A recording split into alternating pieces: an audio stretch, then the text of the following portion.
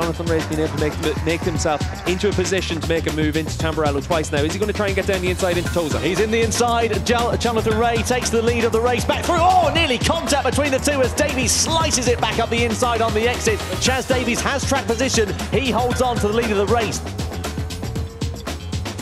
Trying to get down underneath Chaz Davies into the Variante Alte. Good stuff from Jonathan Ray, then he takes the lead away from Chaz Davies, smooth as you like, and that's where Davies has been very strong all weekend. Win number 59 and an equal of the record for Jonathan Ray. He comes over the timing line and takes victory in race 2. Ray on top here on Imola.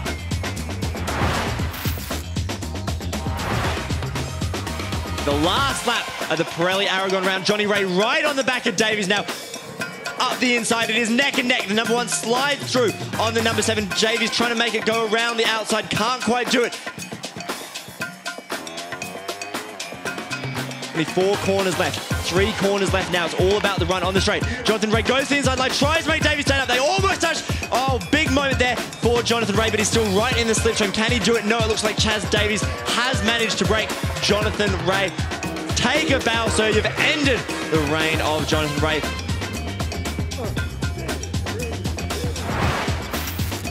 One lap to go for Chaz Davies. 0.0 behind for Jonathan Ray. Here we go. The last lap of an incredible Phillip Island weekend. Jonathan Ray slams through into lead. Marco Landry can't quite do it. Sits in 4th, but he's well within touching distance. It is Jonathan Ray, the number 1, in the number 1 spot.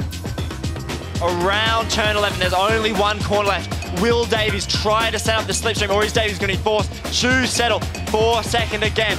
What will happen? Here we go, onto the Gardner straight for the last time. The Ducati Davies weaves. We're chasing it to the line. He tries behind the slipstream, but no! It looks like Jonathan Ray does do the double ahead of Chaz Davies, who takes second. We enter the final lap in Sepang. Can Jonathan Ray do it? If he wins this race, he's the champion. Jonathan is pushing really hard here. He has to be a little careful. He'll just want to be in with a chance of having a shot down into the final turn. He gets into the slipstream, and just when Chaz didn't want it, here he comes. Jonathan Ray pulls alongside Chaz Davies. This is for the championship in 2015. He's going to go hot into the hairpin again. He'll try and duck back underneath. They touch. They do touch. And Chaz Davies here, and Jonathan will race to the line. Who will get it? It's going to be close. It's going to be Chaz, who just takes it. And Jonathan will have to wait another day.